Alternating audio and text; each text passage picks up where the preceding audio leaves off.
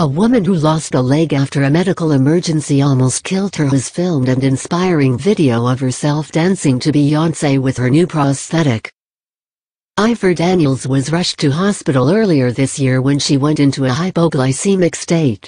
But now she's shown that she's still loving her life, as she made this music video to base love on top to show other amputees that just because you're missing a limb, it doesn't mean you can't still do what you love.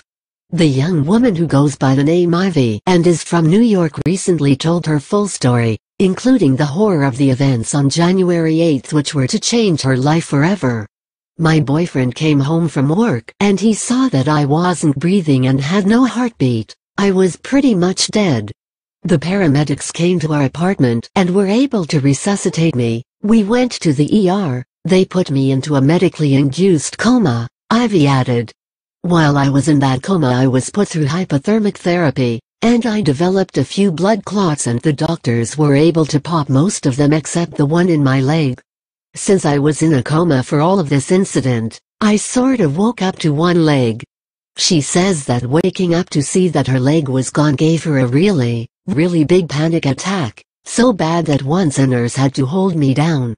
After I'd heard everything from the nurses what happened, my parents, sister, and boyfriend explained everything to me in terms that I could understand. It took 5.5 months to heal.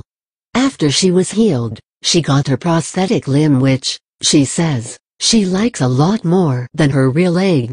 I think it makes me look hardcore, half woman, half machine. Ivy added, when I don't have my prosthetic on, my friends and I joke about I'm half mermaid, because what's left of my leg that was amputated looks like a little fin, but I'm obsessed with mermaids so it's okay. Ivy made the first video of her dancing without a leg back in June, a few days before she got the prosthetic. Now I'm pushing myself to dance with my prosthetic. I just gotta go to physical therapy, twice a week.